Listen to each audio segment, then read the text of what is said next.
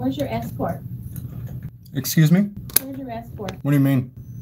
You are only supposed to be here on official business with an escort. I said, where is your escort? Because per the court order, you are required to be escorted by law enforcement. An escort? Yes, sir.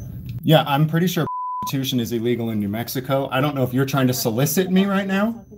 I don't know if you're trying to solicit me, but I don't appreciate it. Matter of fact, I think I'll head to the sheriff's department right now and let them know you're trying to solicit me. Is that what you're doing? No, sir, I said... Are you trying to be my escort?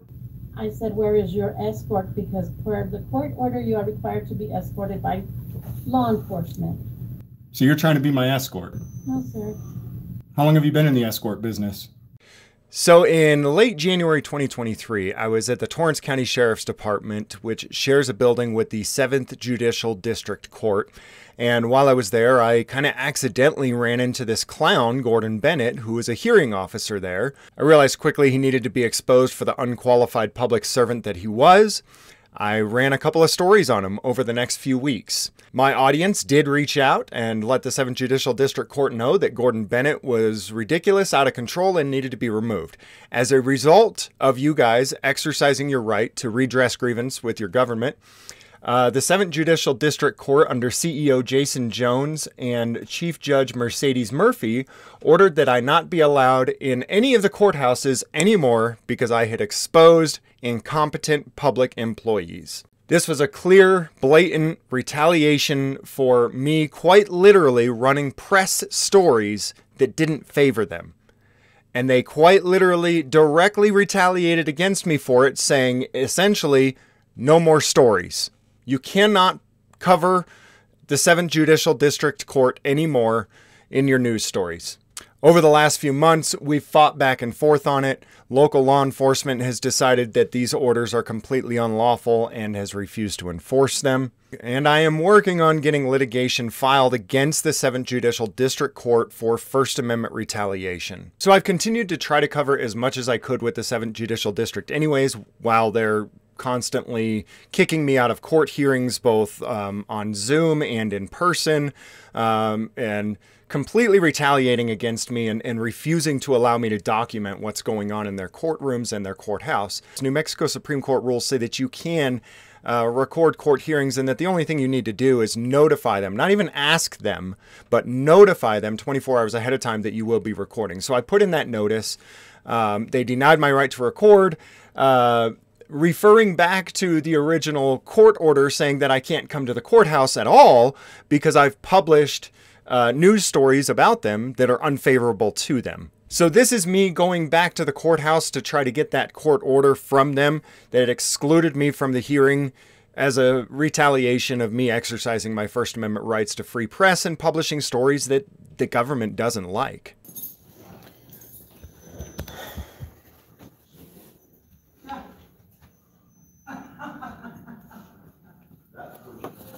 Hey, can I get a pen, please? I'll come back when you're ready. Okay, thank you. How can I help you? Just got an IPA request here, and somebody had a piece of paper yesterday saying something about excluding me from the court hearing. Do you guys have that here? They didn't serve you a copy of it? No. They said there was something for me to be served, but nobody served me.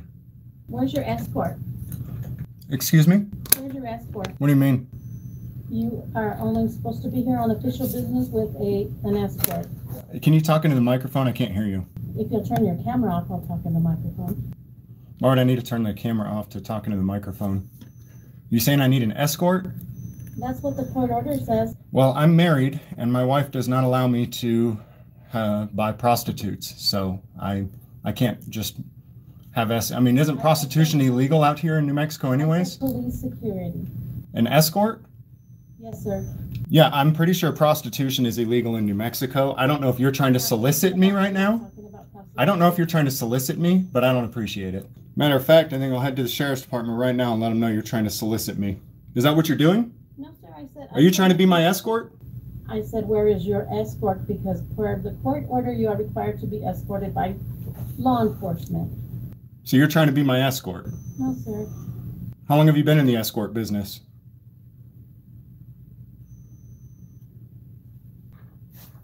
All right, and this is a court order, or? It's an order. It's an order? Order excluding presence. And now, this matter having come before the court, I don't know what that, sponte, I don't know what that is. I think it has something to do with the hooker that they're trying to have me walk around the courthouse with me, an escort. Court having received an email from James Springer, aka James Freeman, that he intended to attend the above captioned matter with the intent to record the proceeding. Mr. Springer, having previously been banned from entering the courthouse without a legitimate relevant business, is hereby ordered that James Springer, aka James Freeman, remains banned from Torrance County Courthouse by prior order and is specifically banned from attending the above captioned matter. As per Judge Mercedes Murphy. Signed by the dishonorable Shannon Murdoch, submitted by Joseph E. Campbell, the new hearing officer. So, by the way, guys, Gordon Bennett quit. Gordon Bennett did resign about a week and a half ago. And we have a new hearing officer now. The Supreme Court rules in New Mexico say that cameras cannot be excluded from the courtroom unless there are some very, very specific terms under which they may be excluded, and even under those terms they are not to be completely excluded. Those terms include if we have a child victim who may be testifying in that particular case. During the testimony of the child victim, the cameras are not allowed in the courtroom, but it is not a blanket statement. It is not a blanket deal where if there is a child involved in a court case that there are no cameras allowed. In that case, the cameras would be allowed all the way up until the child witness comes to testify, at which time cameras would be removed. None of those exemptions existed in the hearing yesterday that I requested to record. None of them. Commentary and reporting on the criminal justice system is at the core of First Amendment values. Secrecy of judicial action can only breed ignorance and distrust of courts, and suspicion concerning the competence and impartiality of judges. Free and robust reporting, criticism, and debate can contribute to public understanding of the rule of law and to comprehension of the functioning of the entire criminal justice system by subjecting it to the cleansing effects of exposure and public accountability. Furthermore, when an order banning coverage constitutes a prior restraint, it attenuates the basic constitutional rights of the media to publish. But they... What's up, man? How are you? I can't even get in. What are you doing? I'm doing all right. Just doing a live broadcast. No worries. So what's going on today? You just hanging out, or? Yeah, I came up to get the order that they... the deputies had tried to serve this to me yesterday, okay, but I don't want them to because I got to sue anybody who serves me. Okay. So I just got that dumb broad to serve it to me. Okay. She's already on the lawsuit, okay. So... And yeah, just doing a live broadcast update at the courthouse. So were you just getting a copy of that, or were you getting the original one of it, or? Yeah, I got the copy, and then I was doing an IPRA request, and then just doing a live broadcast update of what's going on at the courthouse. Okay. And what you got everything you need for the most part? Oh yeah. Okay. Yeah. All right. Did they call you out? Yeah. I know. I'm sorry. And, I'll be right back. But you're...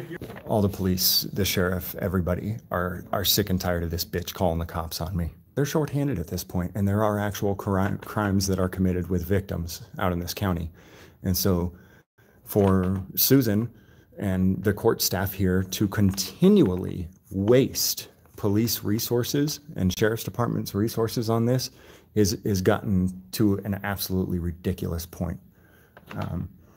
There was one day that there was a domestic violence call in the area when I was up here, and there were only 2 deputies. And one of them was asked to come up here to escort me, and the other one went to a DV call by himself. And for those of you who don't know, a DV call is about the most dangerous call you can show up on. Usually if an officer or a deputy gets hurt, it's usually on a call like that. And the deputy was sent alone to that call so that another one could come up here and stand next to me.